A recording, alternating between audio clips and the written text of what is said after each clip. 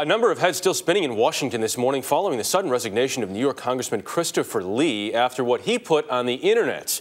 More on the fallout from this story from CBS's Whit Johnson this morning. Whit, good morning. Jeff, good morning. Well, the woman who received former Congressman Lee's shirtless pickup attempt isn't pulling any punches. She thinks he resigned because he's hiding some even bigger secrets. Congressman Chris Lee's astonishing fall from grace reverberated on Capitol Hill Thursday. I think he made the right decision for himself and for his family. But House Speaker John Boehner refused to address rumors. He warned Lee to stop partying with female lobbyists.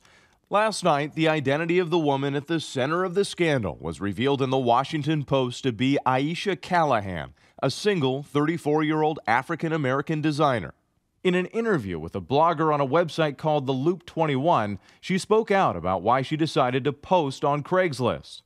I thought it would be fun to see what type of men would send me their photos, because dating in D.C. sucks.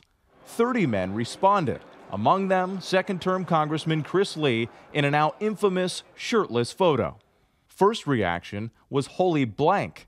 Second was, he's probably done this before. Third was, he's married. Fourth was, oh my God, he's 46 years old. She waited 3 weeks before sharing her discovery with Gawker.com, effectively ending the congressman's career. How dumb is he to let himself be in this position? Workers have already removed Lee's name from his Buffalo area office. It's politics. It's power. The former congressman has not been seen in public since last Wednesday.